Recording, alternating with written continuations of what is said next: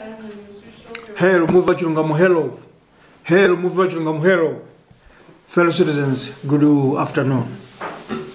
I will have to tell you in principle the situation on the ground. Today, we saw in Diland 5 or 6 men hired by DPP to come and kill Comrade Timothy Ntambo of CFT and the Tonse Alliance comrades. These people were caught in Dilande and Malawians rejected to take them to police. They stressed that they must kill them. They must burn them. And we of Muvi Wachilungamo, and I'm sure CFT and all well-wishers of Malawi, those patriots, do not condone what DPP and all the alliances are doing in Malawi. We are very much disappointed and we are cross, upset that our democracy that we fought so hard, fought very hard and painfully, cannot continue 26 years later doing the same things again and again. This is very pathetic. Well, we don't advocate for killings, we don't advocate for burnings or whatever, but it is now coming to an extent where we cannot condone this type of life. I want to say something about our history of democracy from 1994. The history of multi-party democracy started in Zambia. It did not start in Malawi. It started in Zambia, where all exiled political parties had to gather together. There was MADU, Malawi Democratic Union, led by Hari Bwanausi, whose brother passed on, Mr. Augustine Bwanausi. Then there was Mafremo, that was led by Otto Nchilo, who was by then arrested and detained without trial in Malawi. And then there was Lesoma, League of Socialist Malawi, led by Atati Mpakato, whose leadership by then was Edmond and Edmond Jika. Then there was Congress for Second Republic, led by William Kanyama in exile. These exiled people gathered together in Zambia, lobbied the international community, the Paris Club, the British government, to voice out and withhold aid to Malawi government of Kamusband. The international community listened, and that is where they withheld funding and they asked Kamusbanda to improve his human rights record. Otherwise, aid was going to be cut off, and it was cut off, literally. On the meeting of Zambia, the exiled people invited some Malawians, particularly those that were in the trade union, in the human rights defending organizations, and in this case, they invited Jakufa Chihana, who attended this meeting in Zambia. This is the genesis of our democracy. I want to stress this because there are other people in Malawi who are claiming to be champions of democracy, who are claiming to have brought democracy in Malawi, and they want to suffocate our oxygen of democracy just because they want to claim ownership. There's no one who can stand up today to say that I am the champion of democracy, not Bakir Muluzi, not Jakufo Chihana, because Jakufo Chihana, he was an invitee. Somebody was invited to the conference in Zambia. Just because these people in Zambia, they were in exile, they were not allowed to come back in Malawi. So they had to use some people that had access, that were free to come into, to enter into Malawi and pass the message. That's why Jakufo Chihana came to Zambia. For him to come and claim at least that is a champion of democracy, he can claim to be his part and parcel of the process of democracy in Malawi, but not owning it. Now, I want to stress here that former President Bakir Muluzi, if he is standing up there, campaigning for his son, claiming that he is the founder and the champion of democracy, he is wrong. He is lying to the nation. We must not accept that.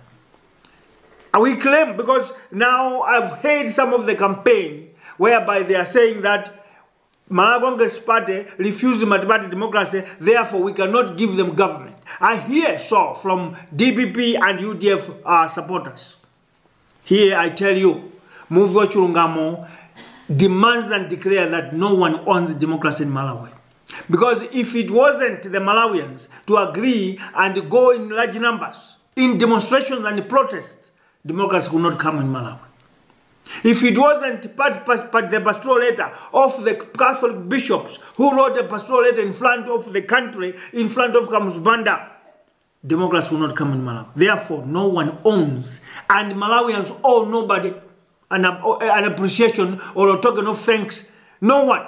Because it was a collective decision making, it was a collective struggle. There is no one who can claim ownership. Therefore, Mr. Muluzi, if you are coming into the street, if you're coming in the podium of the campaign for your son and DPP, don't lie to Malawians that you are a champion of democracy, or don't lie to Malawians that you cannot let people who did not fight for democracy, because democracy is not yours. Democracy belongs to Malawians. Democracy belongs to particularly those of us who are in exile, because we are the people, we are the genesis that started fighting. Therefore, this campaign that is going on now should be far from claiming ownership of the freedom that we have in multi-party dispensation, should be far from claiming anybody who thinks that is superior against the other. Not at all. The boys that were arrested, they say were hired by DPP strongmen. I don't know who, whether it's in charge or who, I don't know. But I want to say something. Muvi Wachilungamo has taken responsibility of the country to make sure that we bring our country back to sanity.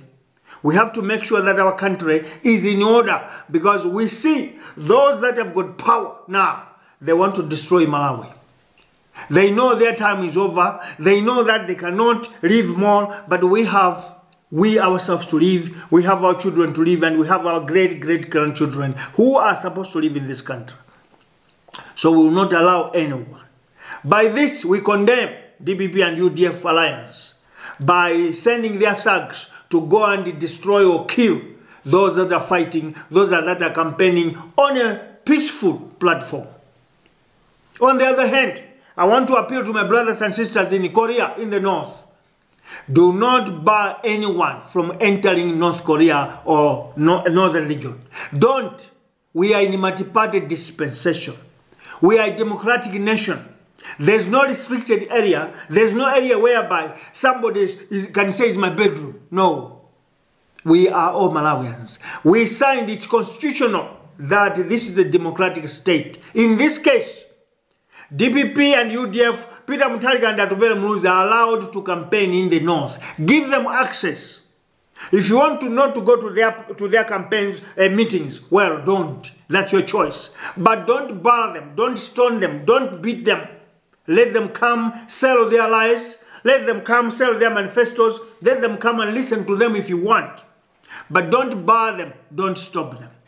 We are democrats. We are not dictators. We are not despots. This generation is of democracy. We want anybody to be free and express himself. Sell their game or their minds or whatever ideologies they have. Let them sell them. Don't bar them. Therefore, Atubele Muluzi and his team are in the north. Give them access. Let them conduct their elections, their campaigns wherever they can. Don't bar them. Because we are not dictators. Generation of the utopian philosophy, the generation of Muvi Wachilungamo, we are peaceful people. We are true democrats, and we are patriotic citizens. We don't want the government that is coming after 3 July should be a government that comes through back door. Because if you bar them, they are going to complain that we did not win because we were denied access to enter into the zones where we could lobby for our votes. So, in this democratic dispensation, nobody.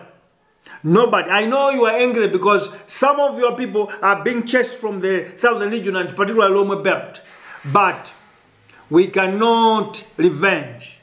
We cannot extinguish fire with fire. We know DPP and UDF, they know they have lost. Because statistics explains clearly that if these elections were free and fair, automatically the opposition Tonsi alliance is